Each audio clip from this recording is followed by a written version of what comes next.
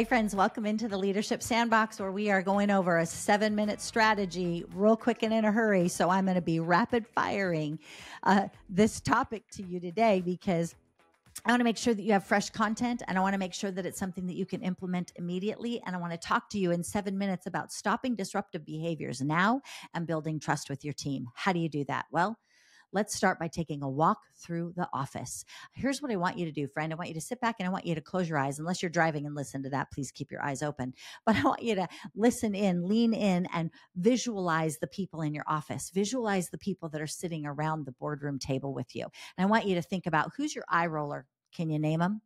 Who's the one that's the silent saboteur? Can you name them? How about the constant interrupter? You know, the one that doesn't allow a complete thought or sentence from anybody else to get done because they want to interrupt and they want to interject. What about the naysayer, the negative Nelly, the doom and gloom, the sky is falling, right? Who's that person? Can you name them? Because I know usually within the first 10 minutes of being with the team, I can go through and name the different behaviors and personalities that are in the room. I can understand it because I see their behaviors. They don't hide. They don't hide when guests are in the room. They're open and blatant with these behaviors. But here's what these behaviors do. They're impacting your team's ability to be successful, to be cohesive. They're also probably impacting the people's trust in you because you, as the leader, are allowing these behaviors. You're not confronting the disruptive behaviors and not stopping it cold in its tracks. And that impacts the team's trust in you. So it's time for you to buckle up and let's get to work, Buttercup, because this canceling out these negative behaviors or these disruptive behaviors, it's not for the faint-hearted. It's actually something that's for leaders that want to step up to that next level. And I think that's you. So let's go. What's the first thing we got to do? Well, we got to get to the core of the disruption. You got to name the behavior, confront the behavior, be upfront with the behavior. Understand that we don't want to do that publicly, but what we want to do is actually pull the person aside who's being the negative Nelly all the time or the constant interrupter and let them know what you've noticed in their behavior and ask them to reframe it. Help them understand what that looks like. Paint the picture. Get the box of 64 crayons out if you need to and draw them the picture so they see what the new behavior looks like. And then when they're doing it, celebrate it and celebrate that publicly. Hey, nice job, Joe. I noticed that you've been really intently listening to your colleagues in this meeting. I really appreciate it. Thank you for that. I'm going to do that publicly so he hears it, but also because that tells the team, because remember, your team's not in the one-on-one conversation you're having to change the behavior. Your team's in the ones where we acknowledge the positive change that we're seeing. That's going to be important. Okay. So you want to make sure they know. So you're emphasizing, you as leader taking charge to eradicate these disruptive disruptive behaviors. So if you are a leader like many that avoids direct confrontation because you think that it's going to create tension and you don't want more tension because the other disruptive behaviors are already creating enough tension, stop that thinking. Stop it now.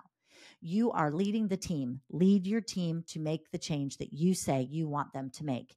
It's not about being the bad guy. It's not about being too direct. It's about changing the behavior. That's what causes your other people to respect you on the team, to say he or she, you are a leader that takes charge. They want that.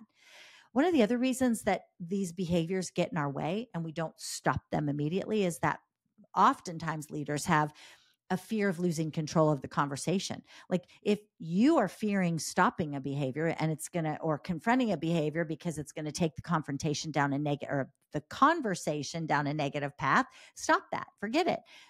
Confront it and allow people, you guys get 2 minutes to talk about it. That's fine. But here's the new behavior. Or better yet, take them to the wall on the flip chart and have them set up what they want the ground rules to look like for their meetings and for the conversations so that they're helping you build the why behind the behaviors that we're wanting to change. Because I believe that oftentimes these disruptive behaviors are masking deeper issues. And when you seek to understand and you're willing to have that conversation, or with the team willing to have that conversation, man, it's a game changer. Every way you slice it or dice it, it's a game changer. And it actually helps people to foster and build trust with you. So stop avoiding it. Just have the conversation. And then hold the line.